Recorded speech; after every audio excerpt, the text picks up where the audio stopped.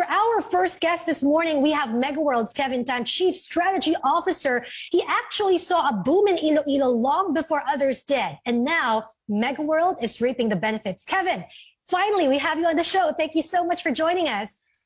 Thank you, Michelle, for having me. Okay, so Kevin, your research, what does it tell you about the direction of the property market? I know that leasing, for example, is now 30% of your business. What does it tell you about rents? What does it tell you about sales for your property developments? Well, I think our outlook is generally optimistic, and the property sector has remained pretty resilient even through the pandemic now. When you look at, for example, Metro Manila, despite the softening in demand, and that I think is very temporary, we do see prices remain stable, especially, for example, for condominiums in the segment where Megaworld operates. We've seen the prices actually hold their ground, which is a good thing considering all things being considered.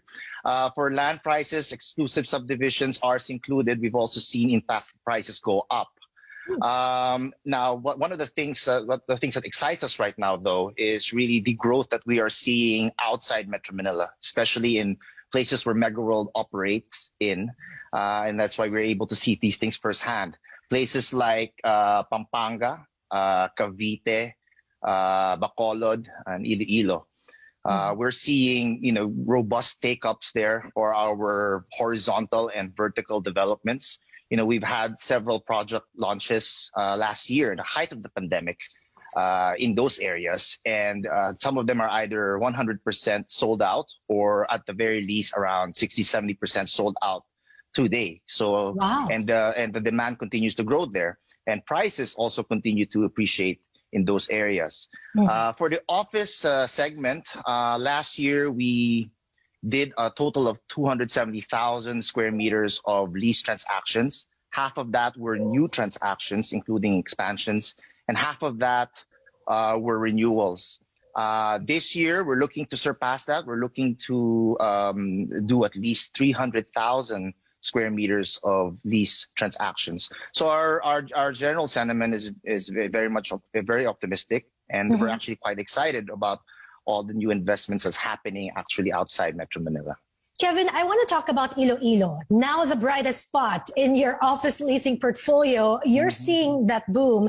Did it come as a surprise? I know that Megaworld started investing there as early as 2013. What did you see?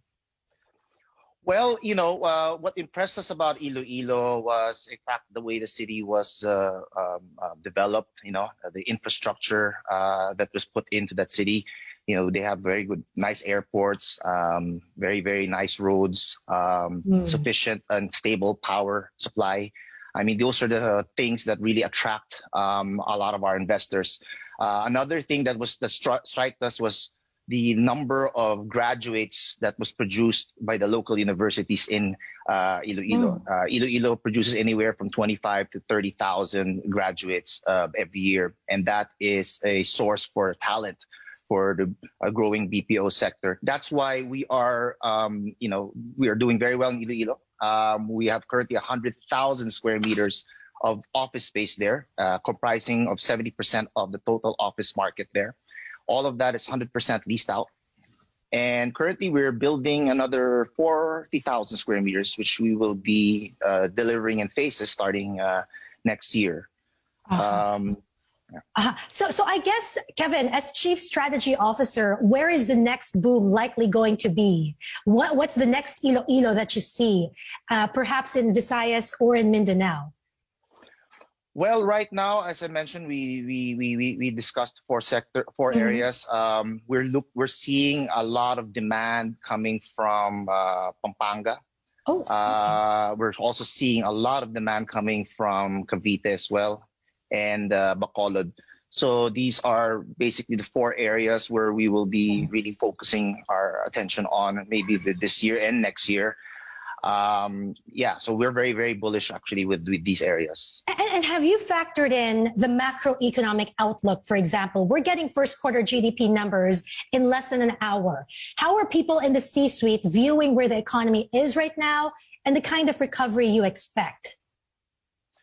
I think a lot will really depend overall on how quickly we can vaccinate our population, most especially Metro Manila. I think it's very critical that we achieve a herd immunity here in Metro Manila, because Metro Manila, or the NCR region, still is the center of our economy. So a lot is dependent on that.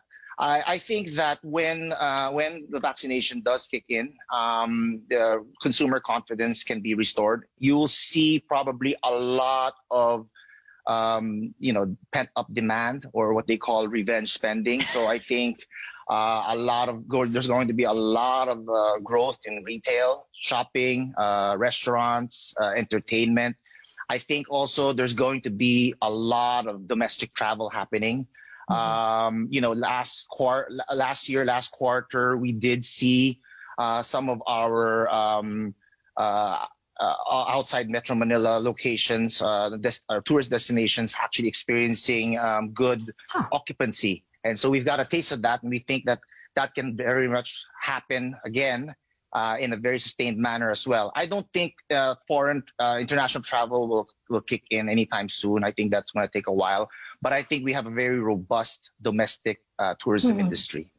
Kevin, given all of these assumptions, then when are you expecting to see a turnaround in profit growth? Most property players continue to see drop in earnings up until first quarter. That's not news. That's expected. That's for everybody. But when do you expect a turnaround to profit growth? Realistically, is it this year? Is it happening by the fourth quarter, or are you waiting for next year? I think this year we can, overall, I think starting the second half, we can expect some growth. I think single digits overall for Megaworld. I think our focus right now is we want to be resilient and we want to be profitable, no? And to achieve certain growth this year and next year. I don't think we will be anywhere near our 2019 numbers. That was a banner year for everyone. I think it will take a while for us to be able to get back to that level. But at the very least, I think this year we can expect maybe single-digit growth. And I know, Kevin, that you've set aside a more targeted capex this year. It's bigger compared to last year, but it's very targeted. It's 36 billion pesos.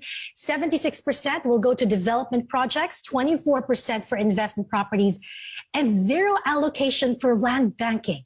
Why zero? I mean, is no one selling at this point? Are there no good prices?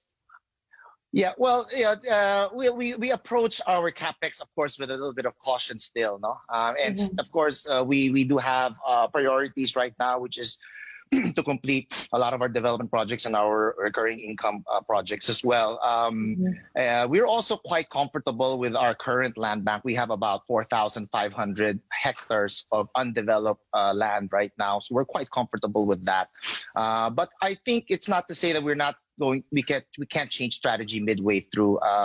We remain open to opportunities if they come our way, and we can actually revise the capex and the allocations further on this year.